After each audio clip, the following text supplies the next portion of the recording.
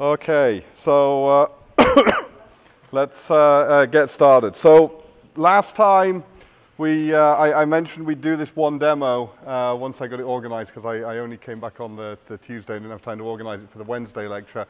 And this was the last bit of rotating bodies, and it's to do with the gyroscope.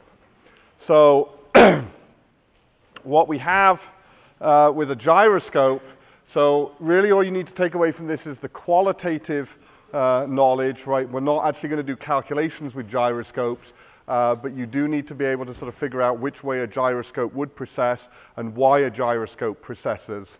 So a gyroscope, of course, is a wheel that you spin around. Usually it's a wheel with a pretty large moment of inertia, and you spin it round with an angular velocity, and you've now got an angular velocity around here. You've got a moment of inertia, and so you know that you've got an angular momentum, right? Because angular momentum is moment of inertia multiplied by angular velocity.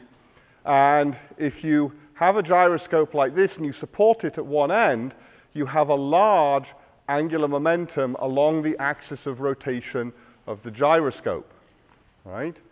However, of course, the center of mass of the gyroscope is here in the center, and so its weight acts down, vertically down here, and you have a normal force acting vertically up on the gyroscope here. And so what you've got, if you've got a force up there and a force down there, is you've got a moment that's trying to make the gyroscope rotate. So if we've got the gyroscope here, if it's spinning around, I've got a large angular momentum this way, but the weight of the gyroscope acts down in the middle, and if I'm holding it up here with this rope, then there's also a moment that's going to want to make it rotate, and I can show you this without the gyroscope spinning. If I let go of this, it swings down, right? It rotates this way, right? So that moment comes from the weight of the gyroscope and the, well, in that case, normal force, in this case, tension in the string, right?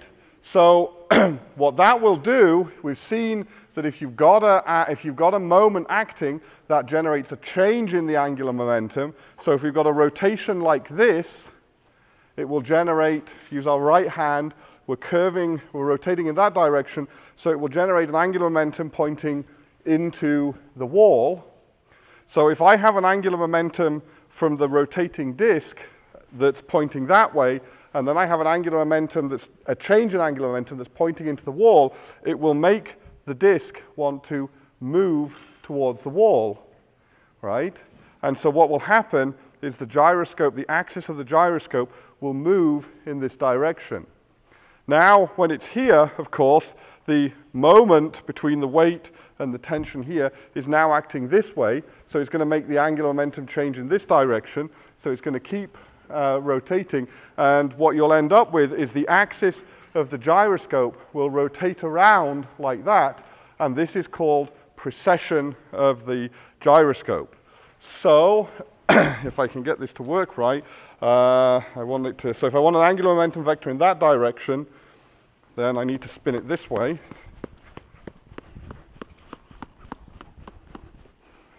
And then if I hold it here, you can see that it precesses round in this direction, right? And that's due to the moment between the tension here and the weight on the gyroscope changing the angular momentum vector, right? And just to show you that it really does work, if I spin it the other way, right, then the angular momentum vector will be this way. The change in the angular momentum will still be that way. So this will cause it to rotate like this, because I'm changing it. It starts pointing this way. I need it to have a component towards the back wall, and so the only way that can happen is if it rotates like this, right? So if I spin it the other way, it should precess in the other direction, like that, right?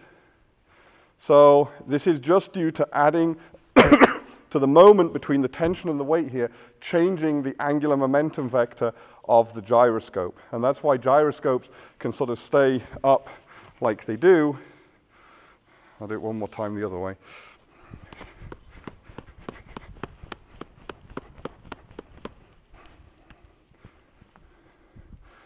like that. That's why the axis remains almost horizontal. Right? And so this is due to adding angular momentum vectors together, and angular momentum adds even if it's not about the same axis. Right? There's only one angular momentum for an object, and it's the sum total of all the causes of angular momentum. It doesn't necessarily have to point along the axis of rotation. Okay, so here's a question for you guys. If I have a gyroscope that looks like this, its pivot's about here, so this is its support. The top of the gyroscope, so this is a picture of the top of the gyroscope, is rotating this way. What direction will this end move in? Right, so it's viewed from above, top of the gyroscope rotating this way, gravity acting down and into the page, right? Which direction will this gyroscope precess? Start, there you go. Oh, okay, all over the place. Right, turn to your neighbor and try and convince them that you've got the right answer. Yeah. Okay, so let's vote again, see if anybody's changed their mind.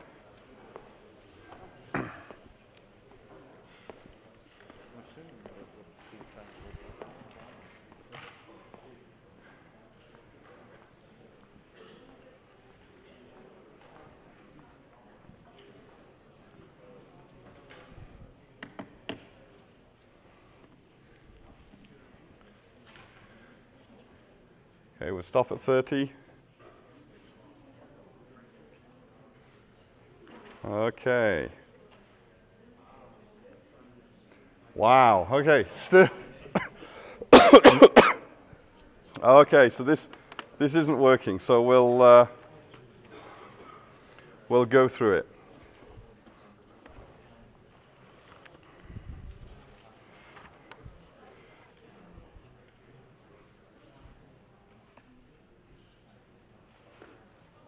Okay, so what we've got here, right, is, oops, if I clear that.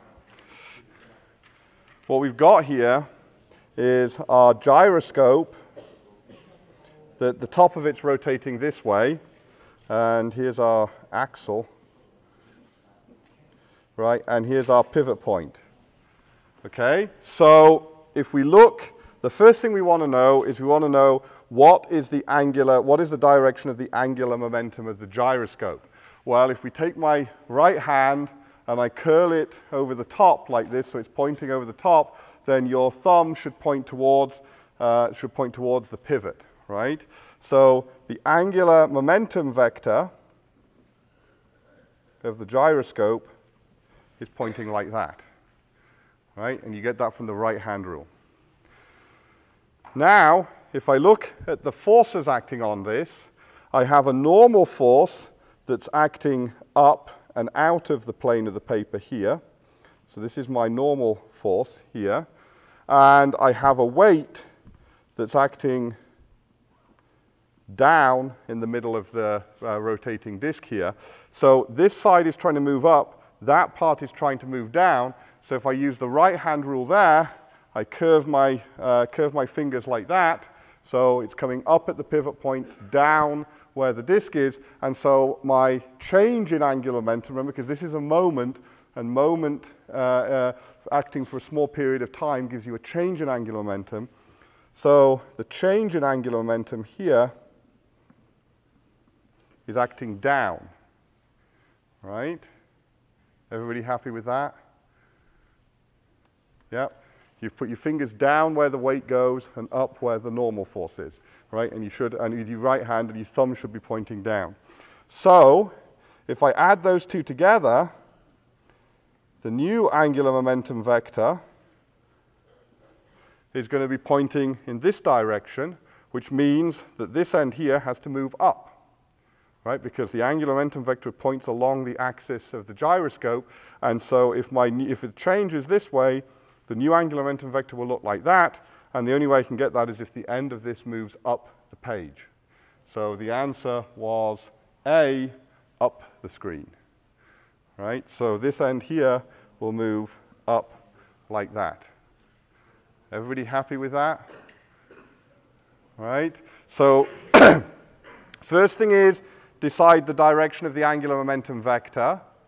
Second thing is look at the direction of the moment vector, and that gives you the direction of the change in angular momentum. And then when you add these two together on a vector diagram, this, the resultant of those two, gives you the direction of the new angular momentum vector, which is the axial, which is along the axis of rotation of the gyroscope. Yep. Pardon?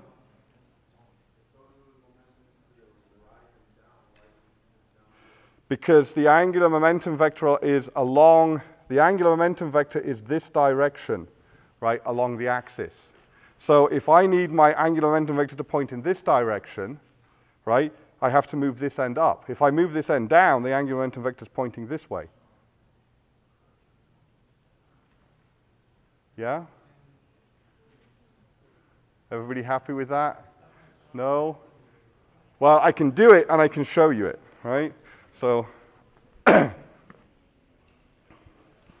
so here we go. Okay, we'll hold it this way around so I match exactly the thing here. So on the top, I've got it going this way. So I'll rotate the top this way, and then up the screen will be towards the wall, and down the screen will be towards you guys. So I better get this right. There we go, right? It moved towards the wall.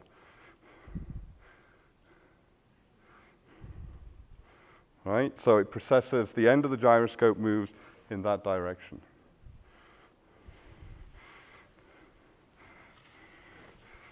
Okay. Are people still unhappy with it? Right, all you have to do is figure out direction of the angular momentum vector to start with, direction of the moment vector, which gives you the change in angular momentum vector, and then you add those two together by drawing a little vector triangle like this, and then the direction of this new angular momentum vector will tell you what direction the axle points in. So at the end of last lecture, we had this ladder problem.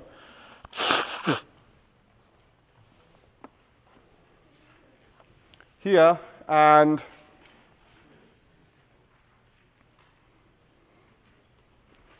well, I got the diagram here. So we had this ladder problem, and we were wanting to calculate what the minimum angle theta is for the ladder not to fall flat. And the two conditions that we had on this were that we had this new condition for equilibrium, that the sum of the moments about any point also had to add to give 0. Otherwise, we were going to end up with an angular acceleration, and then, of course, that would be the ladder rotating and falling flat. So we used the condition that the sum of the forces have to be 0, and we can use that in x and in y, two perpendicular directions. And then we have this additional condition here that the sum of the moments also have to be 0, and we ended up with this equation here. So I will transpose those equations onto this sheet. So we have RW equals FG, and that was our equation 1. And that came from, I'll put this down here. So this came from Newton's second law, taking this direction as positive. We ended up with this force has to be equal to the friction force on the ground. So that was our first equation. The second equation came from resolving them vertically, where we had Rg was equal to the weight of the ladder plus the weight of the man, and that was our equation 2. Then from friction, because we're in the limiting case of friction, we have Fg is equal to mu times Rg, and that comes about here, relationship between the normal force and the friction force in the limiting case. And then finally we had from our moments, we had, and I'll write out the one, so 1.5 WL cos theta plus 2.5 Wm cos theta is equal to 3RW sine theta. And that was our fourth equation, right? And that came from taking moments about this point here, and we had WL cos theta times this distance, WM cos theta times this distance, which was 2.5, and then minus, because it was in the opposite direction to clockwise, we had RW, in this case sine theta, times the full length of the ladder, which was 3. Right, and those all had to add together to give 0. So what we want to do now is we want to solve this to find out the value of theta, because we remember we've assumed that we're in the limiting case of friction, so we want to solve these equations here for the value of theta. And so what we want to get rid of from this equation here is we want to get rid of this RW, because we don't know what RW is, right? It's the reaction force on the wall, but we don't know what its value is. So if we look at this, we can say that RW is equal to FG. So what we can do is we can combine 1 and 3. We're not actually adding them, we're just combining them. And we say that RW is equal to mu times RG, right? And that's combining these two equations here. RW is equal to FG, and so therefore RW is equal to mu times RG. Now RG is equal to this from equation 2. So now we use equation 2, and we have that RW is equal to mu times WL plus WM, right? Now, WL and WM are quantities that we know, because we know the mass of the, we know the weight of the ladder, and we know the weight of the man. So if I can, RG here, oops. So RG is equal to 980 newtons, right? So this quantity here is 980 newtons, right? I think it's 20 kilo. I think we had 20 kilograms for the ladder and 10 kilograms, 20 kilograms for the ladder and 80 kilograms for the man. So that's 100 kilograms multiplied by 9.8. So that's 980 newtons here. So RW is equal to this, we were told, was 3.5, right? We were told the coefficient of friction between the ladder and the ground. And so now we know that RW is 3.5 times 980, and that is equal to 3,430 newtons, right? So we now know the value of RW.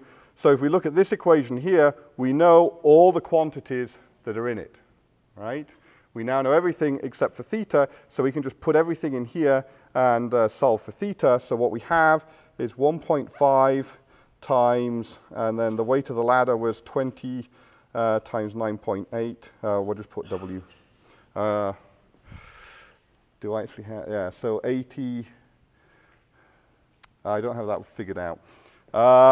Anybody got a calculator? They can just do 80 times 9.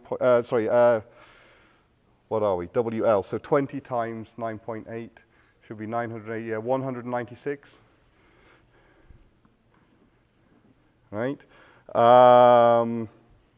Cos theta plus 2.5 times, and then well, we know the total is so 80 times 9.8. Anybody got a calculator?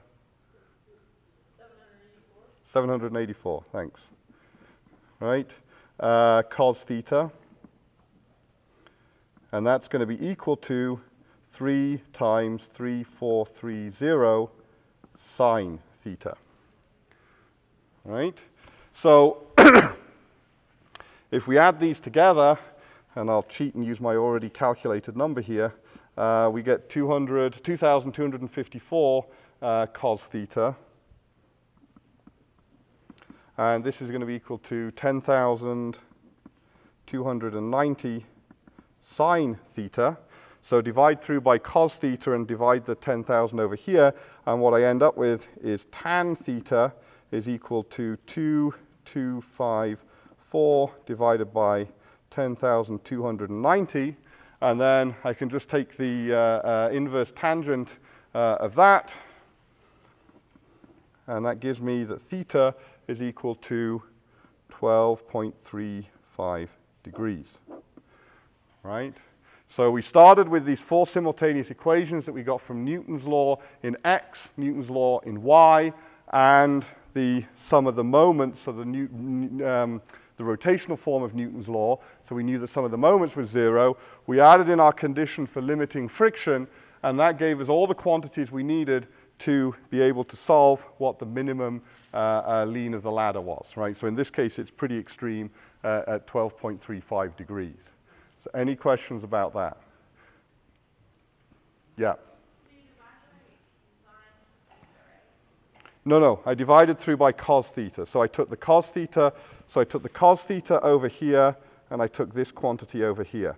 And sine theta divided by cos theta is tan theta, right? And then this, you get this 2,000 over 10,000. I mean, once you've got these equations down, right, the rest of it is just maths, right? So the physics input all goes into getting these equations right, and then after that, you're just solving simultaneous equations. Okay, so any questions with that? Good. This is about the hardest type of mechanics problem that you will have to deal with, right? These sort of complex equilibrium problems. I don't think anything gets much harder than that. They're not always ladder questions, though. Okay. So the next concept I want to introduce is something called the center of gravity. And this was actually something we touched on in the last lecture. So we've already had our definition of center of mass. And we said that the position vector of the center of mass was equal to the sum over all the particles that made up the system of the mass of those particles times their position vectors divided by the sum of all the masses, right? And that was our way of sort of getting the average position of all the mass in a system, and we said that the position vector of that average, the average location of the mass, was what we called the center of mass. Now, supposing we want to calculate the average position of the weight, right? So if we have an object, we want to know where does the weight of that object act. And so what we want to have for this is we don't want the center of mass, we want what's called the center of gravity, right? So it's the position of the average weight, right? It's the position where the weight acts. So if you look here, when we were calculating the position of the average mass, we summed over the masses times the position vectors. What we want to do for the average position of the weight, which is what we call the center of gravity, is we sum over the weights, or the magnitude of the weights, multiplied by the position vector where that acts, right? So for the center of gravity, we have a slightly different formula.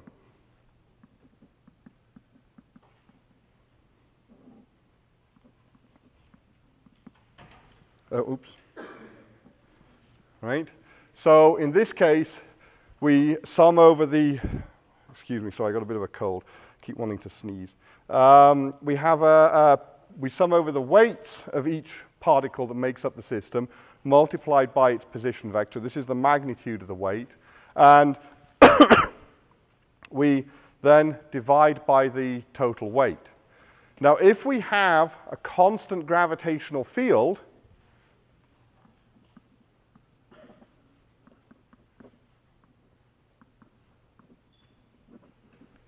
right, so that the entire object is in the same gravitational field, then the weight here is just equal to the mass times the gravitational field, right? So what we can do is we can replace it for a constant gravitational field. The position vector of the center of gravity is just equal to mi g ri divided by, well, since g is constant, I can take it out of this sum because every term in that sum is multiplied by g, and this becomes g sum over mi ri divided by g over the sum of mi. So the g's cancel, and this, of course, is just the center of mass. So if the gravitational field is constant, the position vector of the center of gravity is equal to the position vector of the center of mass, but only when there is a constant gravitational field. If the object's so large that the gravitational field varies over the range of the object, then this no longer applies, right? So, for example, if you take the Earth, clearly the gravitational field of the Earth varies from the core out to the surface, and so in that case, you can't use this this simple derivation here to say that the center of gravity is equal to the center of mass. As it turns out, for the Earth, because it's a spherically symmetric body, the two are actually the same, but they're the same because of the spherical symmetry, right? If you had something like an asteroid that's got a sort of a Blate spheroid type shape, or large craters or something like that, then its center of mass is not actually necessarily going to be its center of gravity.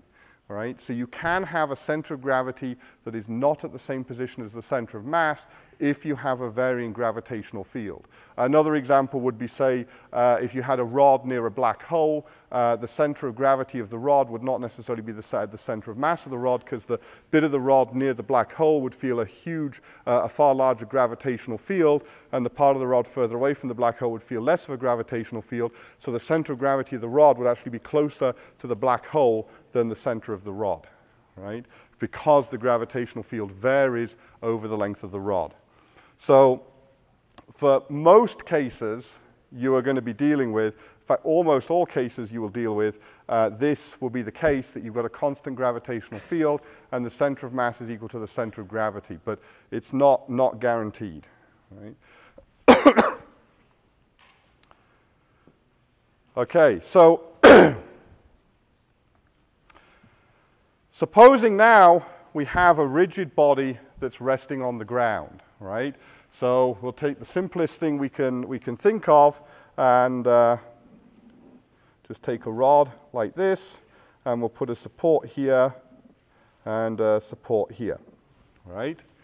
Now, this doesn't necessarily have to be a uniform rod, so I don't have to put the, if it is a uniform rod, then the center of gravity here would of course be in the middle, but the center of gravity will have to lie somewhere along this rod, right? So let's say we put it there. Now, if I take another example here, and I've moved one of the supports,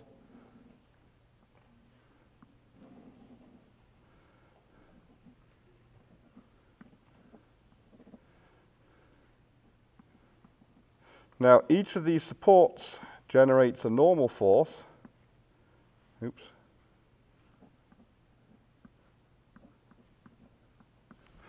And so what we can do is we can look at the equilibrium conditions.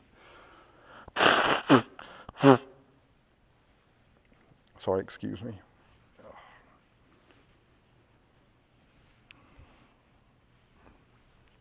So if we look at these equilibrium conditions for here, clearly if we resolve the forces, it's quite easy to imagine that the sum of these two normal forces is equal to the weight, right? And it's the same in this case. The sum of the two normal forces can equal to the weight. So in terms of resolving the forces, not a problem, right? These both can be in equilibrium, and there's no problem with that. But if we now look at the moments, right, then what we have here, and all I'm going to do is forget the magnitudes of the moments. I'm just going to write down the directions of the moments. And we can take the moments about the center of gravity, right? Because if we take the moments about the center of gravity, the weight has no moment, right? So if I take the moments about the center of gravity here, then this one is going to have a clockwise moment. So what I end up with is a clockwise moment. And then this one here is going to make it rotate in the opposite direction, so it's a counterclockwise moment. So I have a, oops, yeah. Is that right? No. Yeah. There we go. Right, so I've got one clockwise, one counterclockwise, right? So it is possible, if the forces, if these are the right magnitudes, it's possible for this to equal 0, right? So at least possible. But if I look at this, and I'm taking moments about this point, then this force has a moment that looks like this. And this force also has a moment that looks like this. So if I add those together, they can never be equal to 0. And so therefore, this system cannot be in equilibrium. Right? It's impossible for this system to be in equilibrium because if I sum the moments together, these two forces will always have a net moment about the center of gravity, and so therefore the object will start to rotate. And these two forces cannot be 0 because if they're 0, then I've got a net force acting on it, and so the object's falling, right? So I cannot have this system cannot be in equilibrium. And so what we end up with, although I've shown you here for a sort of an idealized case, in general, what you can show is that if the center of gravity does not lie over the supports of the object, then it is impossible to have the system in equilibrium. And so we have a condition for an object to be balanced. If it's in a gravitational field, its center of gravity must lie between or over its area of contact with the ground. And if it doesn't, it's not in equilibrium. It will end up rotating and falling over, right?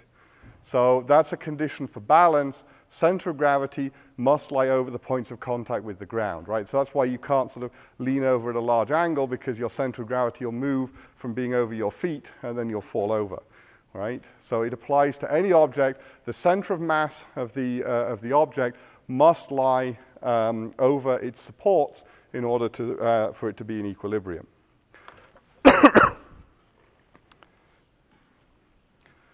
So this leads to problems that mathematicians love to deal with, stacking problems, but we'll deal with a simple one.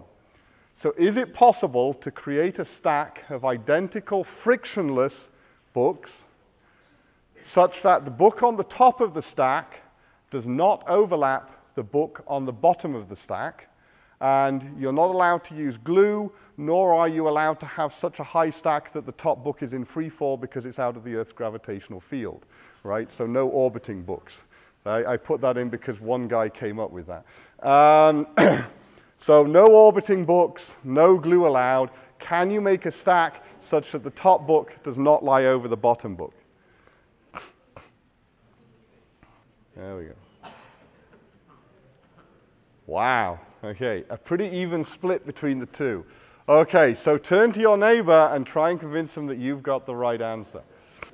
Okay, well, let's vote again and see if anybody's changed their mind. Wow. Okay, so we still have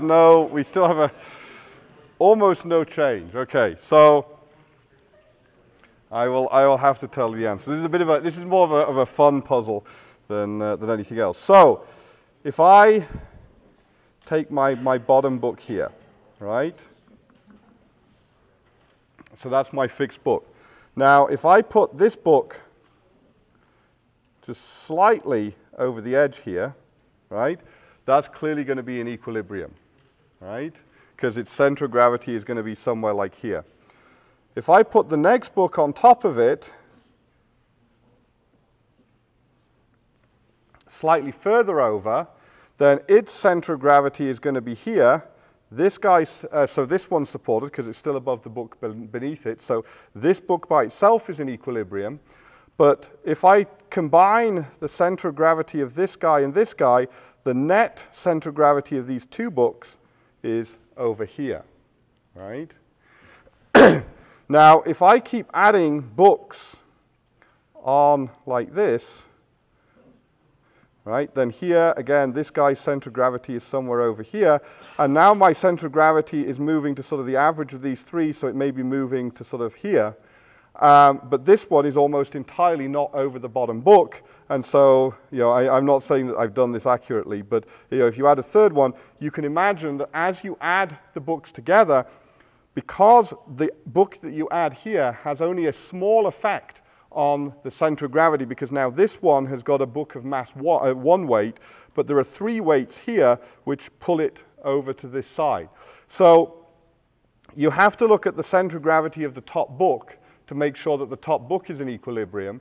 But then, if you want to know whether the top 2 books are in equilibrium, you have to look at the center of gravity of the top 2 books relative to their support, and then at the top 3 books relative to their support, and so on. And so it is indeed possible to create a stack of books such that the top book does in no way overlap the book on the bottom, but you've obviously, you can't just do that with one book. You've got to have a whole stack of books, and then you curve them carefully so that the center of gravity of each set of books as you keep on going down is always over the book beneath it, right? And so you end up with a sort of a funny sort of shape that curves over at the top if you do it one on top of the other like that.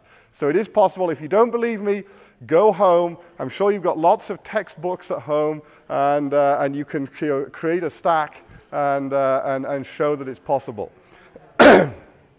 But so now I'll leave you with a fun question, and we'll come back to this next lecture once you've had because physics is an experimental science, so I'll let you experiment with this. Question is, how many is the minimum number of books needed to create a stack such that one of the books on top does not overlap the book on the bottom, right? So what's the minimum number, right? So I'll leave you that as a puzzle. You can go home and play with that over the weekend, and I'll tell you the answer and show you the answer on Monday.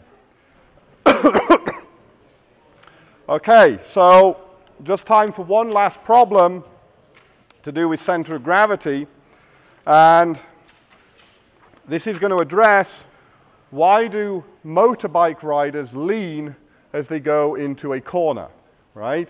So if you've ever seen motorcycle racing, as they go into a corner, or even when you're riding your bike, as you go around a corner, you lean into it slightly. So why do we do this? Well, let's take an example of an 80-kilogram man traveling on a 200-kilogram motorbike, traveling at a speed of 60 kilometers an hour, round a bend with a radius of 30 meters. What angle does the rider have to lean at in order to not fall over? So here's our picture. So we've got our motorbike rider here. We've got the center of gravity of the man and the bike together acting at some distance away from the point of contact. And so you can see that this force acts downwards here. And then at the point of contact here, we've got a friction force and we've got a normal force. And this is why the motorbike rider has to lean into the bend, because if the bike rider does not lean into the bend, you're going to have a friction force acting at the bottom of the bike here, and there will be nothing, because if these two are perfectly aligned, the normal force and the weight are perfectly aligned, then these two will cancel out. And if you take moments about the center of mass or the center of gravity, then you would just end up with this friction force here, and the guy would just fall straight over, right? Because although the net force on the bike would be sufficient to cause an acceleration, there would also be a net moment on the bike, and that net moment would cause the person to have an angular acceleration, and they'd flip over. So